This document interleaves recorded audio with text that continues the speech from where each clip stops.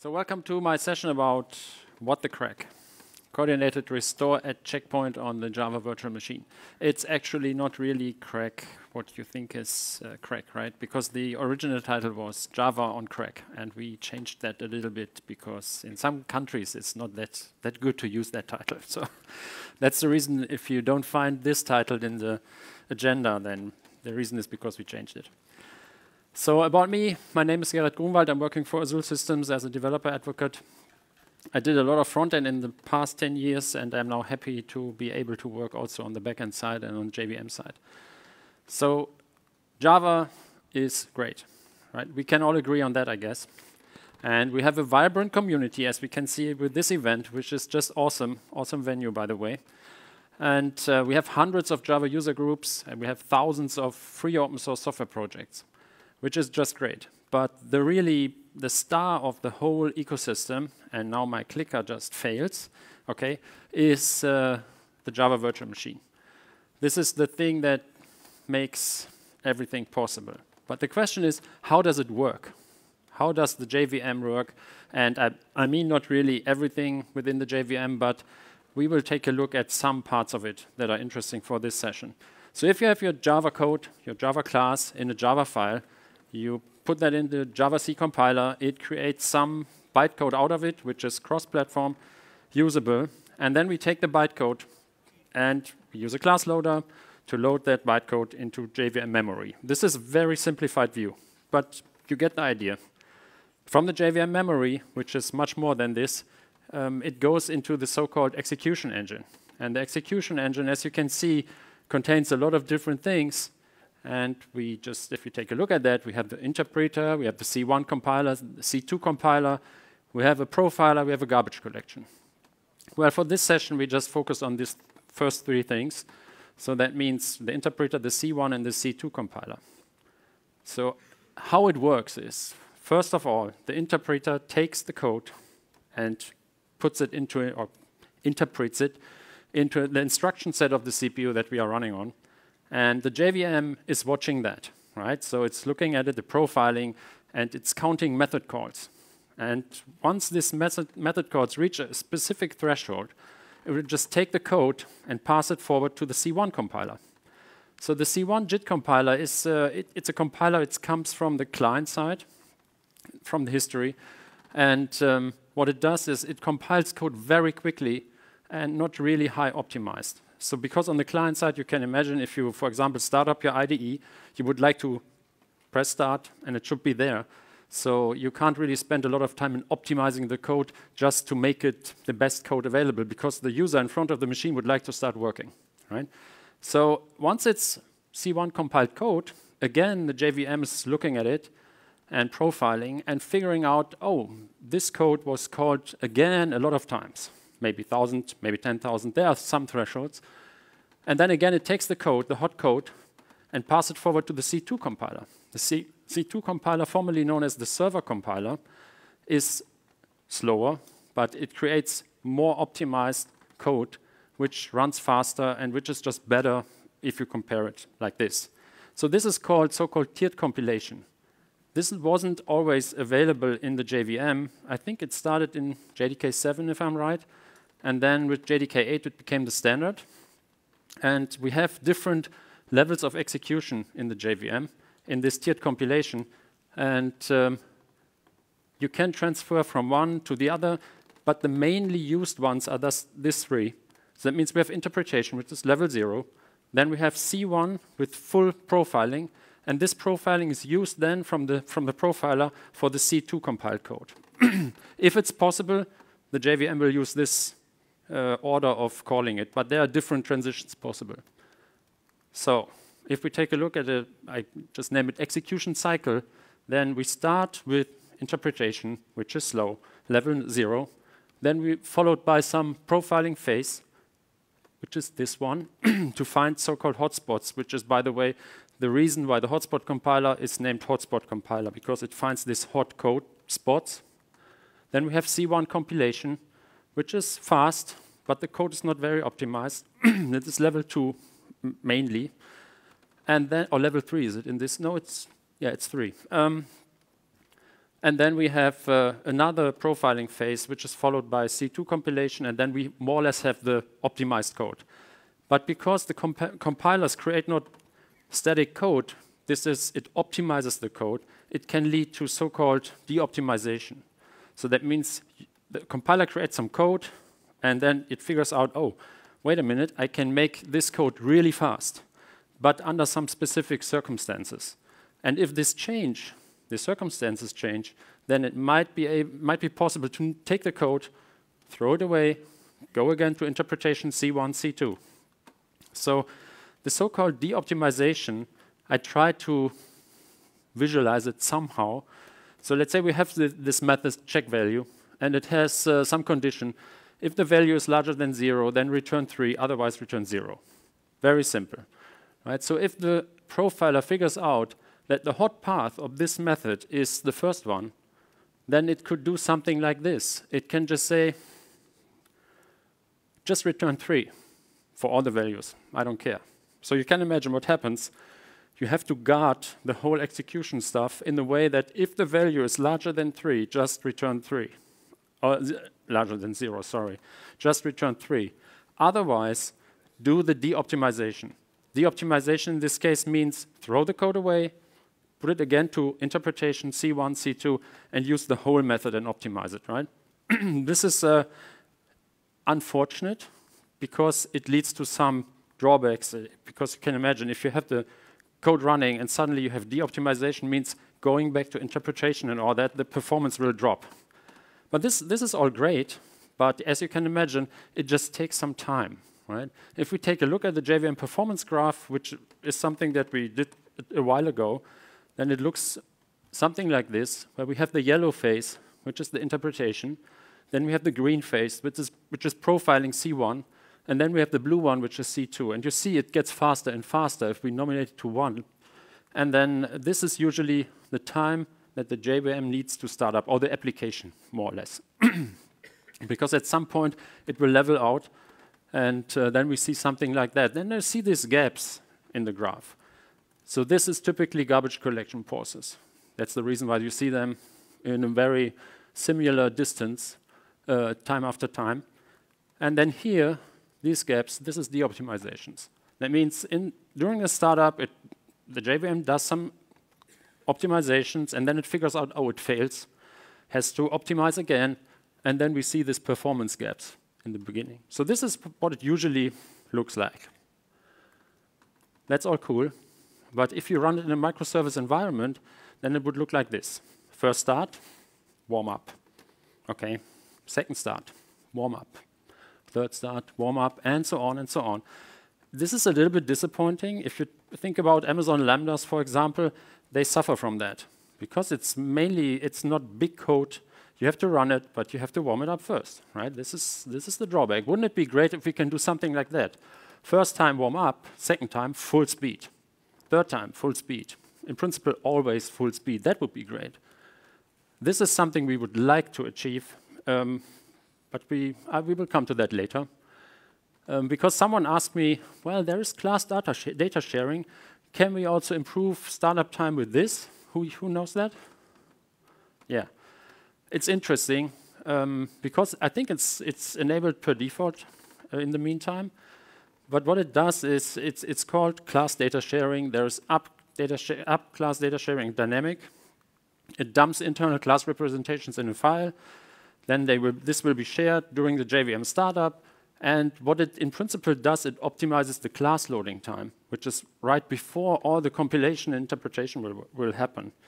So there's no optimization or hotspot detection here. It's really just make sure the class loading will be fast. This is the main intention. So that means it reduces the loading time of classes, which is fine. You can get up to 1 to 2 seconds, but it's not really the stuff we are talking about. And it's enabled per default in the JVM anyway. So it works at that point, if you remember the first graph that I showed. So we are over there, where the compilers are working. So this is fine, but it's not really the solution. There's another one, which is ahead of time compilation. So who's using Graal here, native image, in production? Okay, at least a few. So why not use AOT? So first of all, we don't have to interpret bytecode. This is great. There's no analysis of hotspots. Cool, we save time. Runtime compilation of code, not needed. And we can start up at full speed straight away. It's just bam. And GraalVM native image does that, right? So, problem solved? Not so fast. Because AOT is by definition static. That means you compile the stuff before the code is run, right? So you just take the code, compile it, done. You can imagine that if this is not the same as running it in a JIT because of the tiered compilation, we have all the optimization, you can't do that if you compile it just once. So the compiler has no knowledge of the code that's actually running afterwards. It just takes the code, compiles it, and done. There is something called profile-guided optimization. This is kind of a help, but it's not really the solution to keep up with the JVM in this case. So if we take again a look at the JVM performance graph, then it could look like this. You compile the code, AOT compiled, you get up to 60% of the speed, which this really depends on the application. You can't really tell that in general. And then you can do the PGO, which will bring you another 20% maybe. You can get up to 86, 90% of the JVM speed level. But this really heavily depends on your application. This is not a general rule, but in principle, you can think about it like this. And this profile-guided optimization also needs a dry run to create the profile, and then you can apply it, right? So it's good for specific use cases, but this is not the stuff we are looking for here. So if we compare AOT and JIT, then we can say that AOT can't make use of method inlining. You can't really create runtime, a bytecode generation at runtime is not possible. Reflection, the guys who use GraalVM here, anybody problems with reflection? You don't have to be shy. I know that there are problems, but it's okay. It's fine. I mean, this is not really bashing AOT. There's a use case for that, and there's a use case for the stuff that I will tell you, but if you compare, these are just the drawbacks, right? You can't use speculative optimizations in the AOT version here, and the overall performance is typically lower than on the JVM, which is okay. That's fine. And the biggest thing is, if you use a native compiled image, native code is not Java code. This is different, and it behaves differently. So, and things in native code are different than in Java code. And it doesn't mean the code itself, it's how it's done in the compiled code, how it's executed, it's different. So that means the deployed environment is a different one because you deploy a native image than if you use something that runs on the JVM, because this is the same that you can use on your machine to debug and all that. It is possible to debug the native image stuff, but it's not the same. So you have to just keep that in mind. On the other side, AOT is fast. Starts up like this. JVM needs some warm-up time. And we don't have this CPU overhead that we have at the JVM level when we start up the JVM, because we have to run the application. At the same time, we have to use the CPU to compile, interpret, optimize, all that stuff. OK, that means the JIT disadvantages that we have. We need a warm-up time, and we have a CPU overhead, especially at startup, which is a drawback. And who's suffering from JVM startup time here? A few, OK. That might be something for you. And who heard about CRaC already? OK, the same.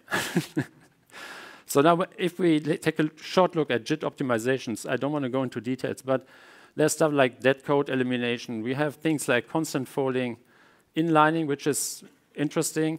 And there's one thing which is called loop unrolling. Who knows what it is? Because that's very fascinating, and you can test it on your own.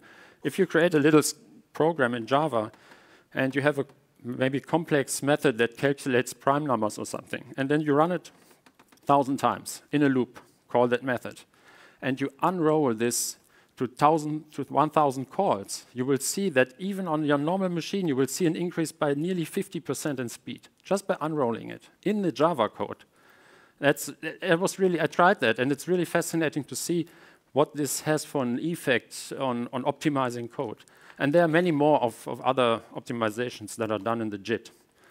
Well, let's take a look at a different approach then. So there is a project called CREU. Who knows CREU? a few.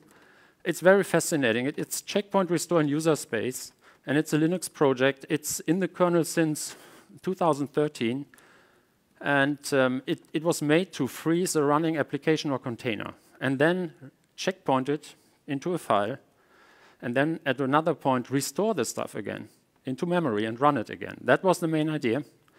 And it's in the meantime used by different tools like OpenVZ, like Docker, Podman. They all use CRaC. And so it's well tested, I would like to say. But it also comes with some challenges. So for example, you can imagine restart from a saved state on a different machine. You might think that's possible, right? You can just take the checkpoint, you take the file, put it on another machine, and restore it from there. You can imagine that it doesn't really work at the beginning. It's not that easy. The other thing is you could think about starting it multiple times on the same machine.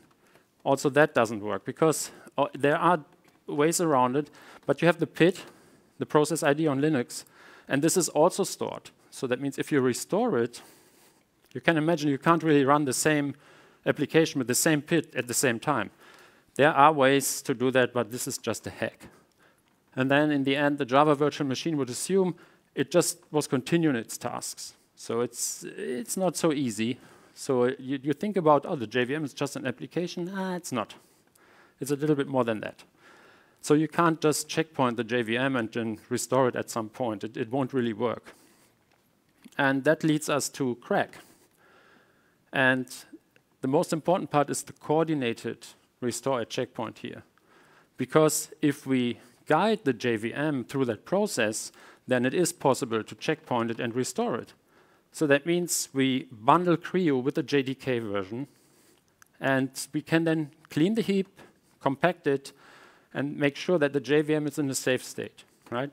It can throw checkpoint exceptions, so that means if something went wrong, this CRaC thing will tell you something went wrong.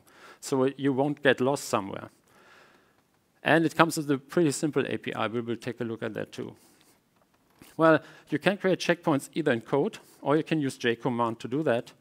And you can find the stuff under this link, openjdk.org project/CRaC. And that means this is an OpenJDK project already, right? And this also means this is nothing. If you would like to try it, you don't download an Azul thing, and it's not something that bounds you to Azul. We just developed the technology, and we committed it to OpenJDK, and it was accepted. So that means the JDK that you can download there is an OpenJDK build that has the code that we created. It's led by Anton Kozlov, which was one of our engineers. Okay, so it's a little bit different from CRaC, because I told you already it's the coordinated part. So that means we have to let the JVM and especially the application know when we do a checkpoint.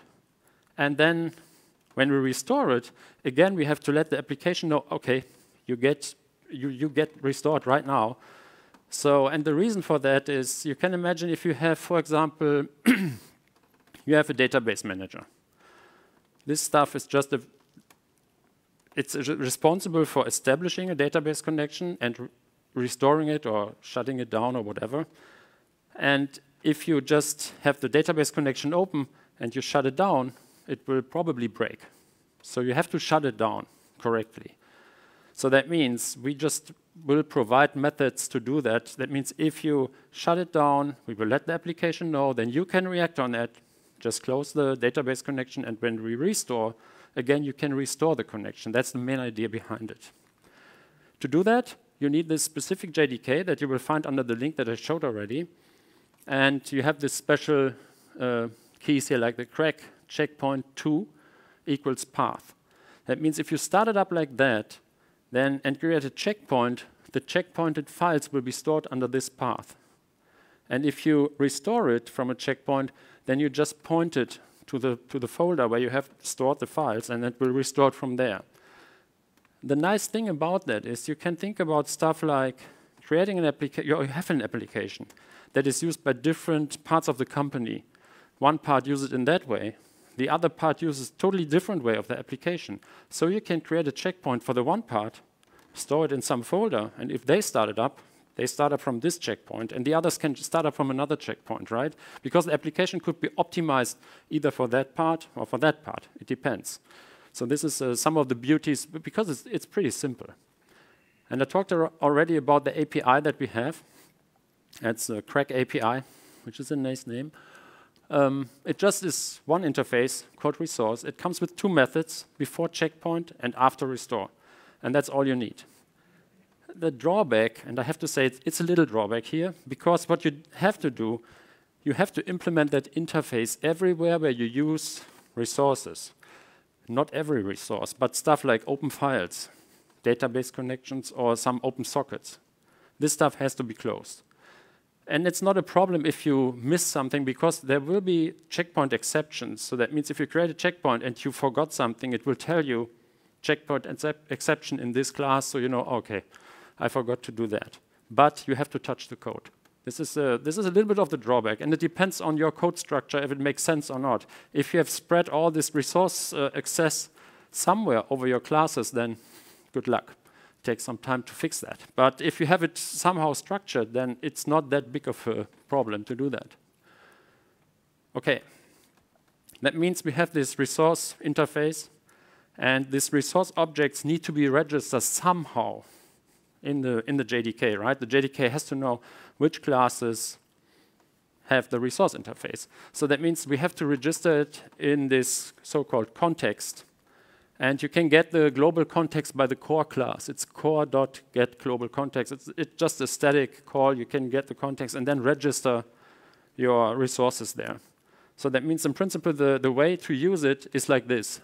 You have your application, you have your class, you implement the resource interface, you get the global context and register your interface. That's all what you need to do.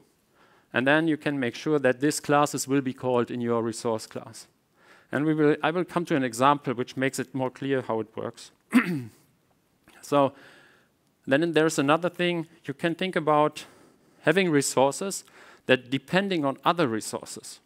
That means you have, for example, a database connection that's needed before you open a socket because you load some data from there, whatever.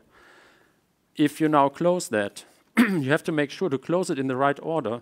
And if you restore it, you have to make sure it's in the reverse order, right? To make sure that everything is in the same state as it was when it was shut down.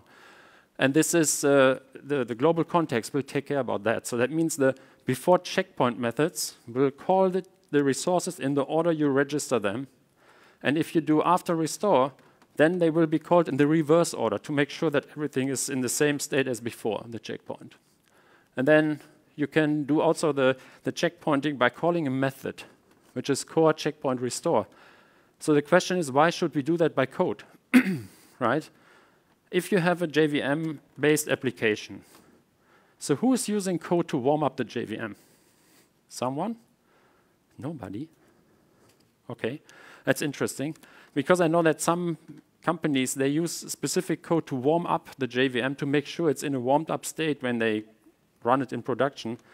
And if you have this code, then you can do something like run the code. Once this is finished, you can create the checkpoint. And then that's all you need to do. Otherwise, you have to run it manually, and then you have to create the checkpoint by using J-command. Both is possible, but in bigger applications, the programmatic approach is probably easier to do. Okay, that leads me to a very simple example, but it explains the whole thing quite easily. I've wrote a little application. There's a scheduled thread. Every 5 seconds, it will call a method, and in this loop, it's from 1 to 100,000. I take a random number in the range of 1 to 100,000, and then I call a method that checks this number for prime. Pretty easy. So the first thing the method does is checking, is the result already in the cache? If it's in the cache, it returns the result. That's pretty fast. If it's not in the cache, it checks if this given number is a prime number. Then it has the result, and then it takes the result, stores it in the cache, and returns it then. So it takes longer, of course. And to make it a little bit more realistic, the cache forgets after 60 seconds. If a value that is stored in the cache is older than 60 seconds, it just wipes it out. That's the main idea. Okay. Keep that in mind with the 60-second wipeout. First run, it will be pretty slow. The cache is empty. That means every number has to be checked and stored into the cache, and then it returns the result. The longer we run it, the more often we call it, the cache will be filled up slowly. That means the results will come in much faster. This is the main idea. So which is in principle the same as a JVM warming up, because you have caches and maps that will be filled. And so it just takes some time to get everything set up.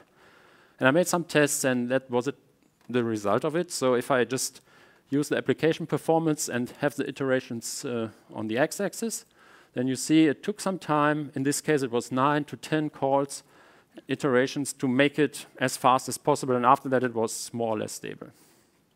OK, so the demo, I do it in 2 parts. The first thing is I just show you everything I will later do on in the shells, show you here, because I need to explain some stuff. So on the left side, I start the CRaC 4 jar with this parameter where I save the files in some folder. It's CRaC files in this case. OK, then I start it up. The first run, this is on this machine, running Linux and Parallels for Mac. So it takes some time. The same on my M1 Mac takes around a second, the first run. Here it's great because it takes around 30 seconds for the first run. And then you see 63% roughly the cache is filled after the first run. OK. Second run, it's around 10 seconds. And then it gets faster and faster because the cache is filled now, right? OK, that's fine. And at some point, here now, oh no, the next one. Now it's fast enough.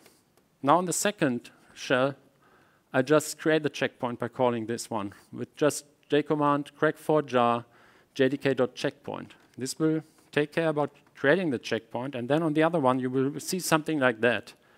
I just put in some system out print lines to show you the order the methods will be called. I just created 2 resources. The cache don't really need a resource. I just did that to show you the order of the calling. So it will first call before checkpoint in main. After that, it will call the checkpoint in generic cache. And then you will see something like checkpoint and killed, because the JVM will be killed. After that, it's gone, and the files are stored. And this whole period is usually the application startup time, right? Because that's how long it took to really run the application fast. So now I say, OK, restore this stuff, OK? And remember what I told you about the 60-second cache wipeout. What would you assume that if I started 5 minutes later, what should happen then?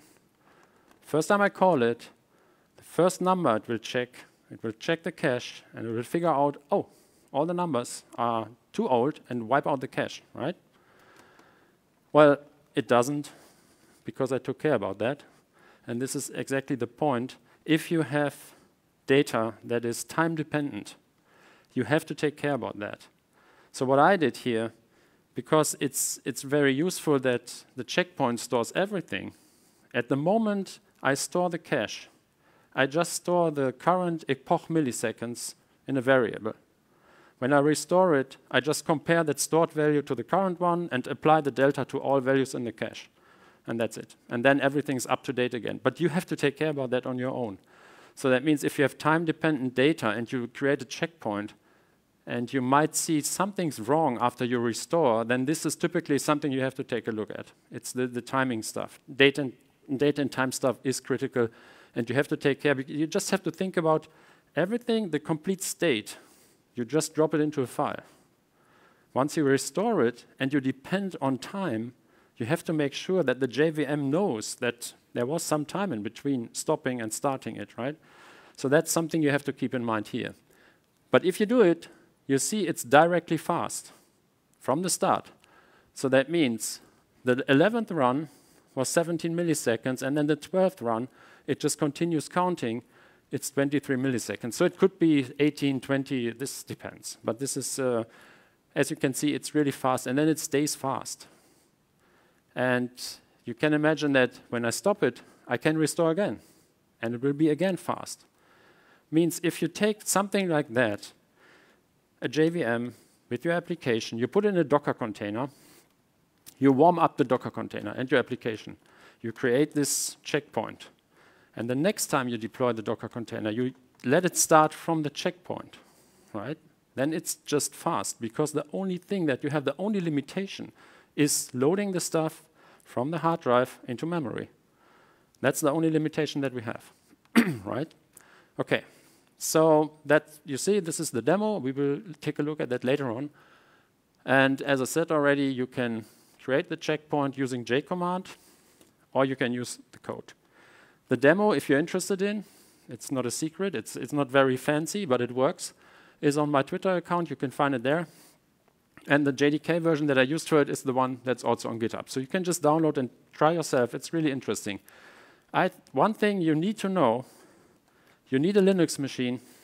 It needs to be Intel architecture, because we only have the JDK for Intel architecture at the moment. So there isn't really a reason not to run it on ARM, but we don't have an OpenJDK built on ARM for that. Because it's an ongoing project, this is the only thing we have right now, which is the reason why I have to run it on this virtual machine here on my Mac. Okay, so that's cool. I showed you a nice demo. It's fast. Okay, you believe me, of course. So how good is it really? Because the real stuff that we are interested in is these things, right? So what about Spring Boot? What about Micronaut, Quarkus? And there's also some XML transform that we did. These are the startup times. Spring Boot around 4 seconds, Micronaut 1 second, Quarkus around 1 second. It's pretty fast. If we use CRaC on that, this have been the starting times. And I think this is much faster, right? So, and the interesting thing here is, I told you, the only limitation is loading, more or less. That's the reason why it doesn't matter how slow it started in the beginning. Once you load it from the hard drive, the speed is more or less the same, the startup speed, because it's just loading stuff into memory. Plus, if you have to re-establish resources like database connections and sockets, you have to add that, of course, right? But anyway, this is much faster than before. And these demos are also available. So if you don't believe us, you can just try it. The code is there. You can just try it on your own. And it's really fascinating to play around with it because it's so fast. Here are some other numbers, like we just tried it with the normal OpenJDK or OpenJDK on CRaC. This is Spring Boot, requests, number of requests, and then just the seconds it took. And you see that the CRaC stuff is more or less linear because, of course, it's just a warmed up JVM. So there are no peaks anymore where the unwarmed up, the cold JVM, is really take some time in the beginning, right? And we also did that for Quarkus, and that's how it looks like there. Okay, so this is what it is in principle. It's not very fancy. It's not very technical or hard to implement. You need to do something to do that. So it doesn't come for free, which is a drawback, I agree. And in principle, what it is, it's a way to pause a JVM-based application and restore it at some point in the future. Doesn't matter when, right? As long as you take care about time-based stuff. The benefit is potentially extremely fast startup time to full performance. It's in principle the same speed that you get with a native image. Plus, you have still the JIT optimizations, right? So it's just a running Java application on the JVM. So there's no problem with dependencies or reflection or something like that. It's like you just run the JVM normally. It eliminates need for hotspot identification, method compilers, and so on that we see in the beginning at the startup. You just have to do it once, and after that, it's okay, right? You don't need all the CPU power too. And that means we have improved throughput from the start, and it's an OpenJDK project, as I said, which is also a little bit of a problem, because you can imagine at the moment on Linux, it just works on Linux using Creo, but there's nothing like Creo on Windows or Mac. And that means if you have a Java application and it would be part of the official OpenJDK distribution, then it would mean either we need something on Windows and Mac. Well, Windows has something like Hibernate, which uses the same technology, right? So the computer just goes into the sleep mode, saves everything to disk. Once you open the lid on your notebook, it's just there. It's the same technology, but this is not available. On Mac, it's the same. Creo is part of the Linux kernel. That's the reason why we can use it there. That means if Oracle decides, oh, you know what, it's not really cross-platform available, they might to drop it. That's the risk. On the other hand, if they will do that, we probably will build it into our own JVM, right, as a feature. Might be possible. And it can also save infrastructure cost. Because I told you, this is usually the CPU utilization. If you start up a JVM, and then I told you in the beginning, this is the JVM warm-up time, and this is more or less the overhead from interpretation and compilation. Because afterwards, it runs more or less at the same CPU level. And if you create a checkpoint at this position, then you can imagine, once you start it up from there, you don't need that high power node on the cluster again, right? So because now you can use a node that maybe has just, I don't know, let's say 8 instead of 12 cores or something like that. So it can save money, definitely. And then you also get rid of this warm-up time and the CPU overhead that we saw in the beginning of the chart. The whole thing is available under github.com/CRaC, if you would take a look at that. And there's also a wiki page for that. So yeah, people who take pictures, everybody ready? There's also wiki openjdk.org/display/CRaC, where you can find that too. All right. So now, time for the real demo. This is all great, but it's better if you see it, because this is just cool stuff. What's the time? Oh, we are good in time. So what I did, this is the Linux. Oh, we don't see the screen. What is that? Why do we? Ah. Okay, it handles as a second screen. I don't know why. This is the Linux virtual machine. We have 2 shells open, and on the left side, I just created a script to get rid of all this Java, XX, and so on.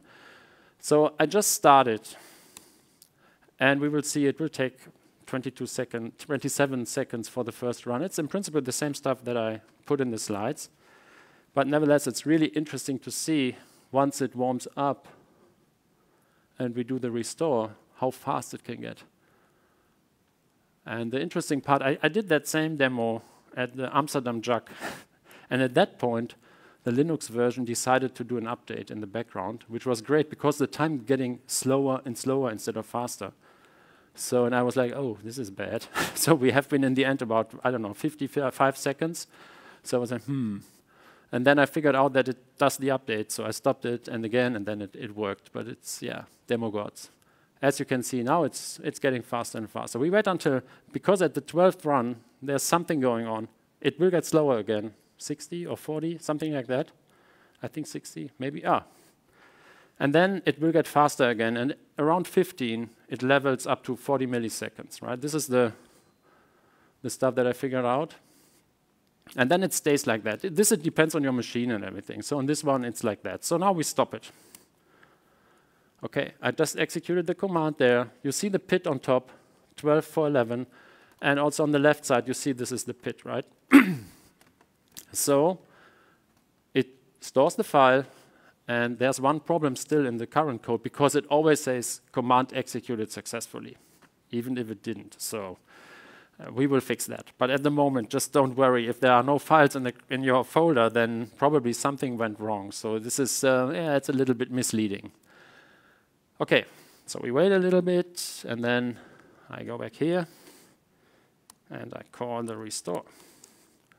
OK, 15th run, 41 milliseconds. Now I press start, and oh, here we go. It's 61. This always depends a little bit, but every 5 seconds, and it's still fast. And this is exactly the effect, and it doesn't matter what you do. You can run a Spring application if you like, or Spring Boot application, and it will be the same startup time. It just depends on how many resources you have to reestablish. That might bring it a little bit down, but it will still be under a second easily. I think under 100 milliseconds, it should be easily under that. So, and now the interesting part is, now I stopped it, I just can restart again, right? And you will see, we should see the same, more or less. You see now it's 56. It always depends a little bit, but you see that it's more or less the same as before. And now you can imagine if you put that in a container and just start it, you can start it up easily, it's fast, and you don't have to worry about JVM startup times anymore. So, and the files that are saved here, we can take a look at that. CRaC files, I think. Yes. These are the files, and you see the biggest file is around 32 megabytes, something like that. This is a small app. This is also something you have to keep in mind. If you use a large heap, then the whole heap has to be saved, right? So that means the larger the heap, the bigger the files in the end. It's not that big of a problem, but because loading from an SSD into memory is really fast. But that could bring you down to other numbers, right? It doesn't have to be this. I run it on my other Mac. I also have an older one, and that is running natively Linux. And this is twice as fast as this one. So it really depends on the machine you run it on, and also on the hardware that you use. All right, so with this, let me go back. What happens now? Oh, it switches back to that. With this, I'm done. So, and we have still 8 minutes and 40 seconds left for questions, if there are questions. No questions? Okay. We can do it here. If you haven't put something in the app, you can also, I think, is the microphone on? You can go to the mic and just ask the question. Otherwise, you can also ask it like that. We can hear that, so yeah. I have a quick question. So yeah, sure. Thanks for the talk. It was really interesting. So I'm wondering, as you mentioned Spring a couple of times, so typically like files and network connections and so you don't open them directly in your code. It's more hidden in the underlying framework. So is there any framework? I should have said Spring Boot, not Spring. Because you are right. That's exactly true.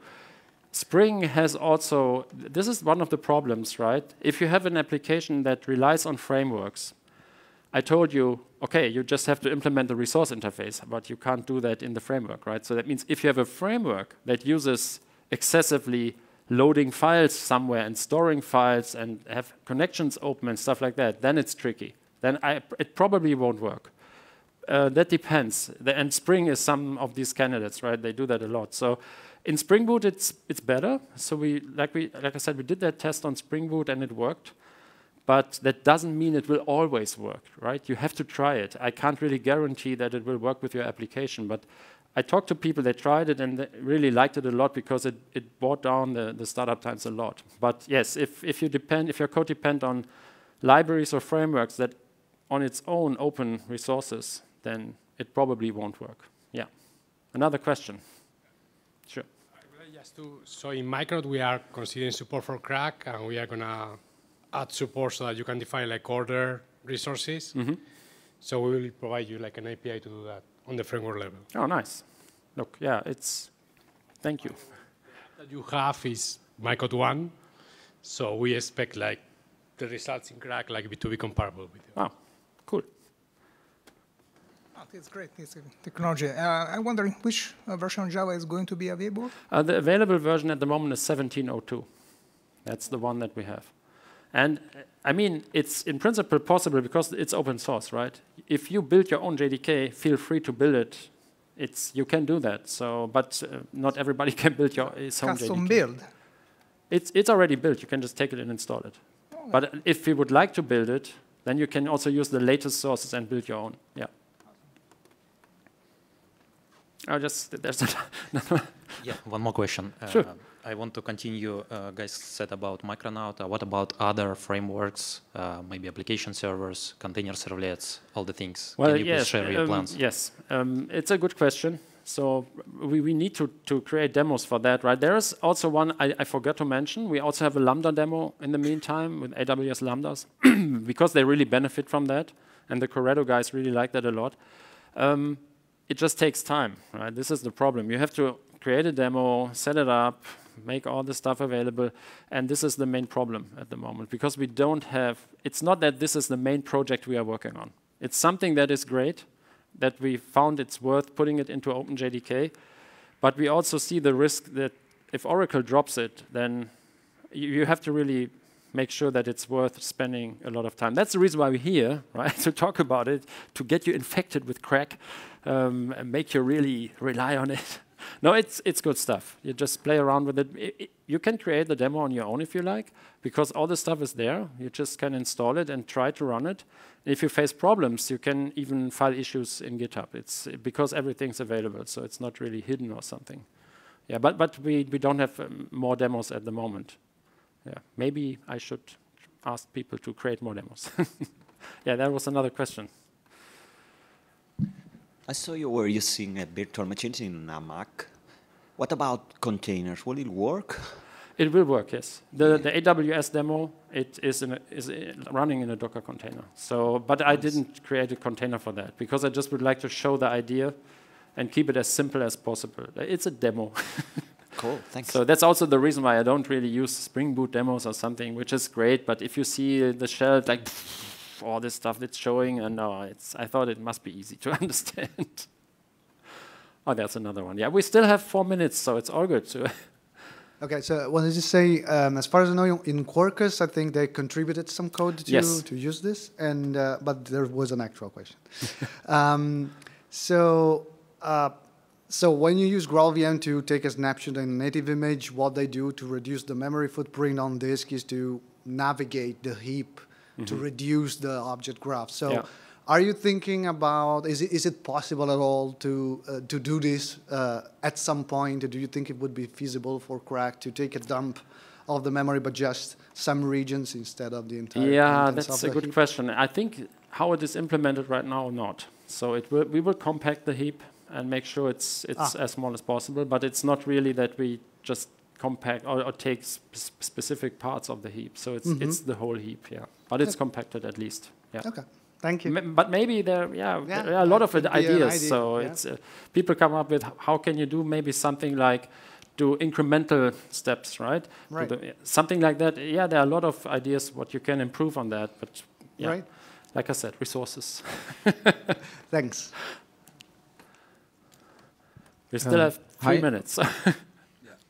So I'm just thinking how I can actually use it in my pipeline. And a question for me is, what happens if you, for example, create a checkpoint? Let's say I have a suite of integration tests in my CI. Then I know that that's executed the real server and it's warmed up, but also have JUnit, other testing dependencies. If that save that checkpoint from my testing packages, will that work when I only bundle the jar? Like, yes, if you have the right JDK for the testing, then it would work, sure. This is really just stopping the JVM and restoring it. If you use the same JDK with the abilities, there's one thing you have to keep in mind. If your application is relying on environment variables and stuff like that, of course you have to establish them also on the other machine, right? So you can't assume that it will know the stuff that is available on that machine. But if you set up the test environment in the same way as the production stuff, for example, you have all the environment variables, you have the same JDK that is able to run CRaC, then this is possible, yes. But so I will need my environment variables will need to be the same or just to be kind of defined also? What do you mean exactly? I didn't really get that. No, like, let's just imagine, the most easy that the DB password from the integration test is 1, 2, 3, and for production is a long hash, whatever. Or maybe that will be part of the restore. Like after restore, I could just overlap with the environment. Yeah, you can. This is, you can do, people think too complex about that whole thing, right? So in principle, it's really, you stop that thing and you restore it. That's what you do.